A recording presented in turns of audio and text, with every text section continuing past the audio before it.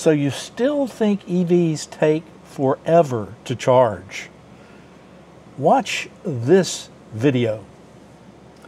I juiced up my Hyundai at an Alpatronic hypercharger from 46 to 81% in just 9 minutes.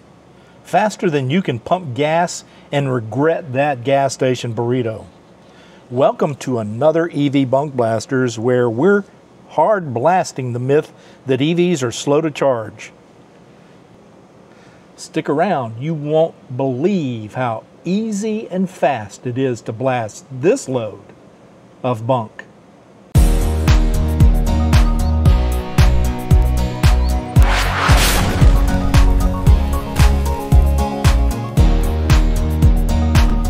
Welcome back to Jim's EV Adventures and another episode of Bunk Blasters, where we blast myths about electric vehicles with, shall we say, cold, hard facts. Today's bunk: EVs take forever to charge. You know the vibe. People who think you're stuck at a charger for hours sipping overpriced coffee while gas cars zip in and out in just minutes. Yeah, that's so 2019. We're going to bust this myth wide open with charging tech that's faster than my last attempt at a TikTok dance. Not good. Plus, we will do more on that real-world charging session that'll make gas pump lovers think twice about slinging bunk in our direction. First, let's talk fast charging, because EVs aren't sipping electrons like your grandma's dial-up internet.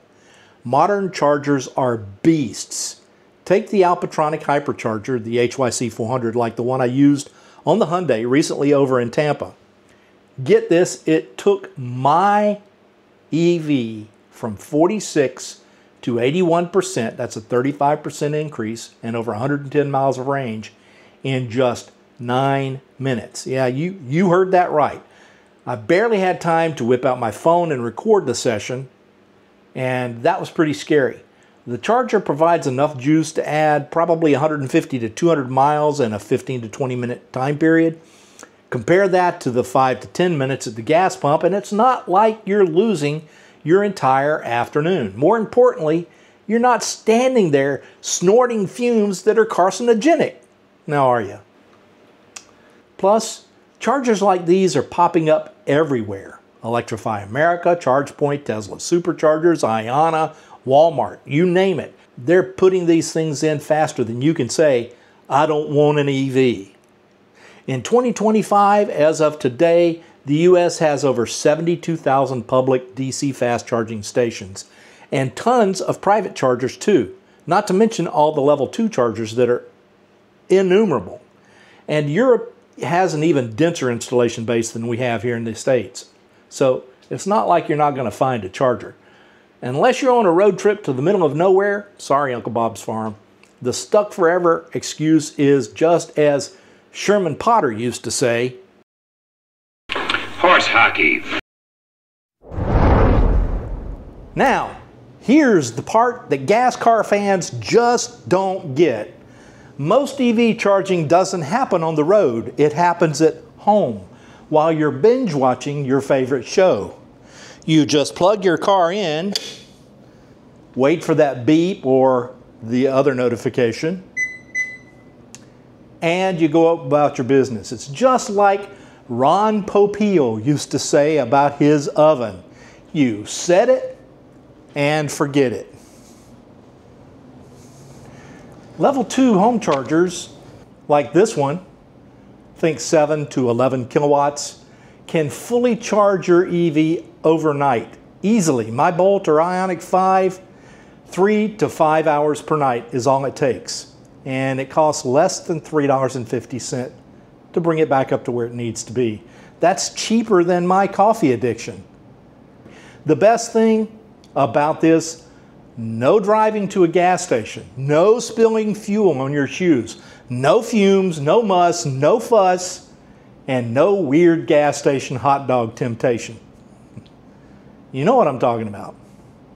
So this EVs take too long nonsense, bunk blasted. Okay, now let's do a fair fight. gasoline refueling versus EV charging. Gas stations take, what, 5-10 minutes?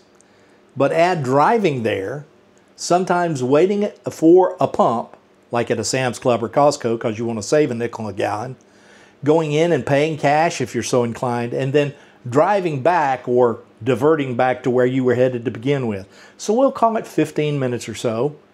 I'm being very generous there. Fast charging an EV for 20 minutes on a road trip will get you upwards of 200 miles. And while you're charging, you're going to grab a snack or stretch, maybe even taking a meal. My HYC 400 session, 9 minutes for 35% charge. That's a whole lot faster than my last DMV visit. I don't know about you. But here's the kicker. Home charging means 0 trips to refuel and no standing there. So if you're spending an extra 10 to 15 minutes a week at the gas station, that's almost 9 hours a year that are wasted. Talk about being conditioned like one of Pavlov's dogs. Say what you want, I've played the gas station game. Those who object to charging have never owned or operated an EV, so what they have to say does not matter. EVs, you plug in at home, you sip some coffee, you watch a video, and you're done. So really, who's saving time here? Boom. So you're still not impressed. The future's laughing at this myth. Charging networks are growing faster than my inbox after a viral video. Well, I ain't had one of those yet, so maybe soon. By 2030, we're looking at 500 kilowatt chargers that could cut charging time to 10 minutes or less. And even faster charging batteries are coming too, so that may even be 5 minutes to a full charge. That's faster than you can say, I love gas fumes. And there will be plenty of these chargers, over 180,000 stalls across the nation by 2030. Companies like CATL, Tesla, QuantumScape are already testing the charging technology and the battery technology to make this happen. So if you're still whining about slow charging, you're stuck in the slow lane of 2010. EVs are speeding past that bunk at Mach speed. So there you have it. EVs do not take too long to charge. Home charging is a breeze. Fast chargers like the Alpatronic HYC 400 are crazy quick, adding over 110 miles to my Hyundai in 9 minutes. And the future's only going to get faster. So the next time someone tells you that EVs are too slow to charge, tell them to watch EV Bunk Blasters. Subscribe, share, and comment, and thanks for stopping by. And I will see you out there or somewhere along the route from point A to point B. And keep blasting that bunk. See you all real soon.